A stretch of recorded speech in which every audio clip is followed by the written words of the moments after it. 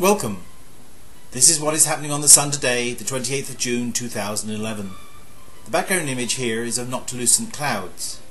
These are phenomena that you can see during the summer months anywhere above latitude 50 degrees north, which is about the latitude of London. So the question for today is, at what altitude do noctilucent clouds form? The answer will be given at the end. Well, if we were excited by one small B flare yesterday, well, we should be doubly excited today because we've had two more small B flares. But that still represents a very low level of solar activity. However, even when the Sun is at a low level of activity, it still can be doing interesting things. So let's take a look at the sunspot regions and see what has been going on. Region 1241 has decayed to just 3 tiny spots. Region 1240 is still there. There's definitely a region coming over the northeast limb like I talked about yesterday, but it still hasn't been numbered. But the most interesting thing that's been happening is that a new region has emerged near disk center in the northern hemisphere. So let's take a look at the SDO data from the HMI instrument and see the evolution of these regions, particularly the new one forming near disk center.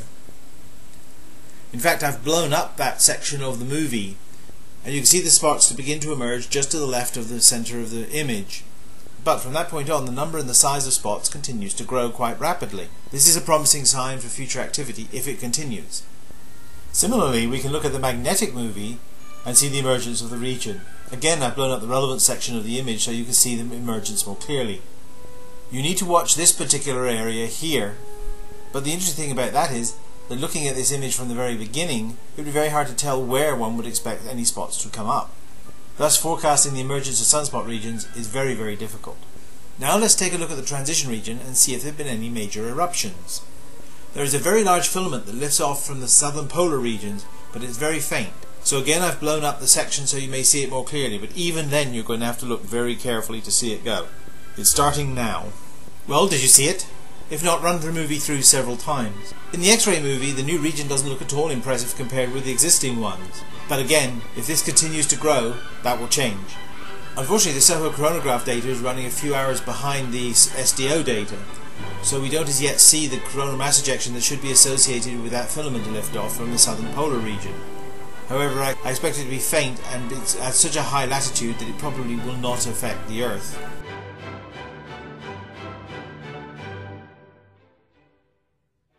The ACE data show us that the temperature, speed and density of the solar wind has dropped significantly over the last few hours, and so we are definitely in a low speed solar wind stream.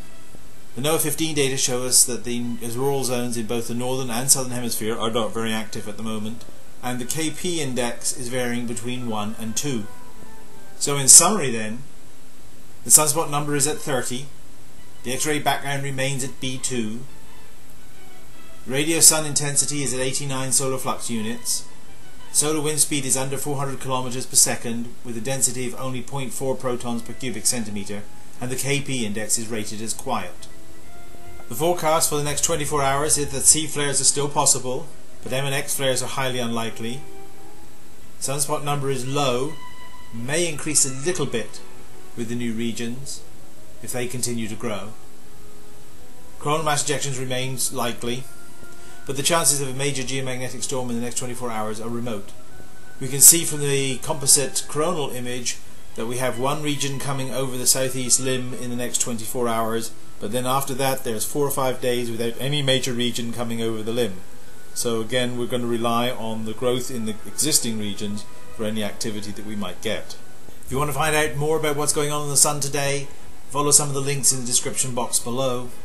If you want to see earlier editions of the Sun today, go to my channel, they're all listed there. To see what the Sun was doing exactly 1, 2 or 3 rotations ago, go to my Sun Today videos on the 1st of June, 5th of May and 8th of April respectively. Today's featured global warming video discusses criticism of Al Gore's film The Inconvenient Truth. The answer to the question I posed earlier about noctilucent clouds, they form at a height of about 80 kilometers or about 50 miles. It's particularly interesting that there's no recorded sightings of them before the late 19th century. Since then their frequency, extent and intensity seems to have increased. They are thought to be indicators of change in the upper atmosphere due to global warming. So that's it for today. Keep safe. Bye for now.